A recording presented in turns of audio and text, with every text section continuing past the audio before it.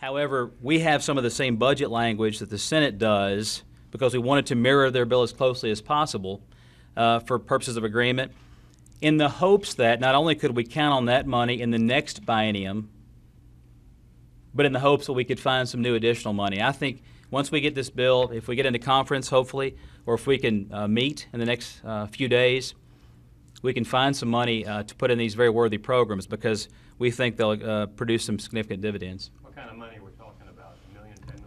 Well, for the pot of money we have available that would, for the next biennium, it's about $21 million. So for every 5% or so, I think that's $1.16 million, and we have it broken down in that way.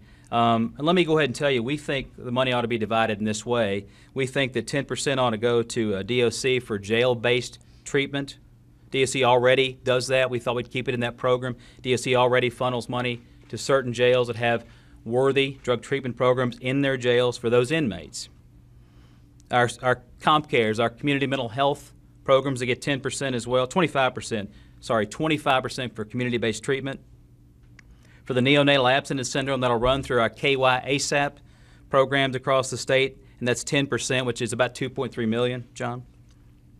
Social workers, we know now that the Department of Public Advocacy, our public defenders, have a social worker program that yields a 7-to-1 return on investment. For every $7 spent, or for every $1 spent, there's a $7 return on investment.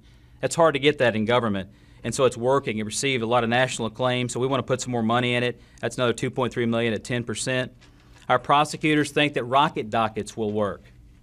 We spoke to our prosecutors, and they think that handling these cases at the district court level, trying to offer treatment right up front, maybe some diversion right up front, will work. In fact, if Representative Butler wants to address that, I can point to a gentleman he brought in from Louisville, Mark Baker, who is running a program that's funded by a couple of different sources that has had great success in Louisville.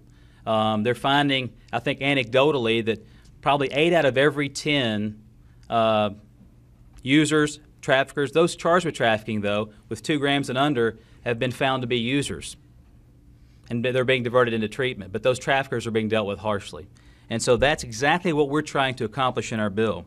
So those questions could be directed to him. The last of the money will go for what we think is a miracle drug, and that's Vivitrol. We can't find any negatives so far on the use of Vivitrol. Those of you that cover this committee, we had an interim committee meeting dedicated partially to a discussion on Vivitrol. We had a judge come in from Ohio that's using a pilot program there. It's a very expensive drug right now. But Vivitrol, the manufacturer, is willing to work with Kentucky, we think, willing to make Kentucky maybe a test site for the rest of the country. And we know that Vivitrol is clearly medication-assisted therapy that works, and we think it possibly represents the future.